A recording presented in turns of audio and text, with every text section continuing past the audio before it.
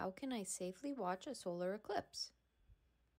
The most common thing is what we call solar eclipse glasses, and I happen to have a sample right here. And this one actually has been made especially for the April 2024 solar eclipse. So it's got all the nice little labeling and everything. But the important thing is that this particular device has the filters that are dark enough to reduce the sunlight to a safe level. And so as long as you are looking at the sun through this device, your eyes are perfectly safe for as long as you want to look at the sun.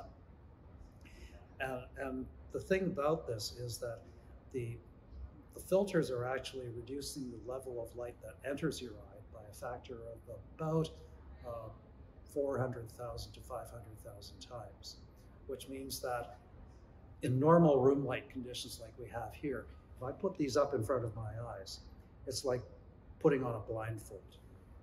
You do not see anything through this unless you happen to be looking at the sun.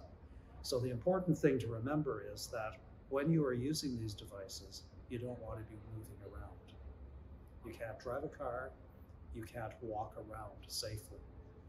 And basically, if you're using a device like this, the idea is look down, put the glasses on, then look up towards the sun.